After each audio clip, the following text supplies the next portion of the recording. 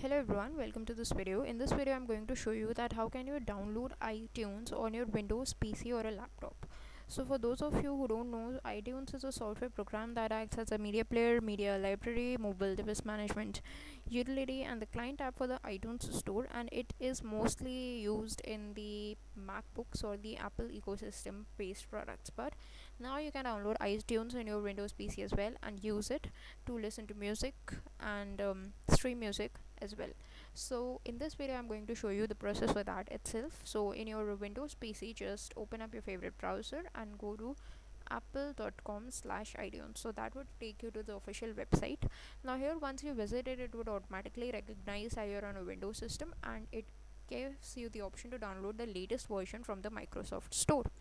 So simply you can just click over here, go to Microsoft Store and download iTunes for Windows from there.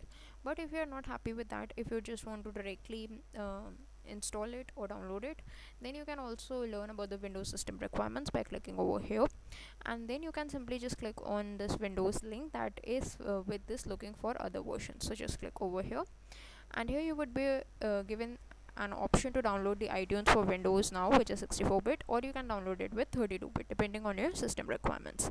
Once you are happy with the version, you can simply just click on there and the download would start. Then you can simply install it and enjoy iTunes on your Windows PC. That's it for this video. Thanks for watching.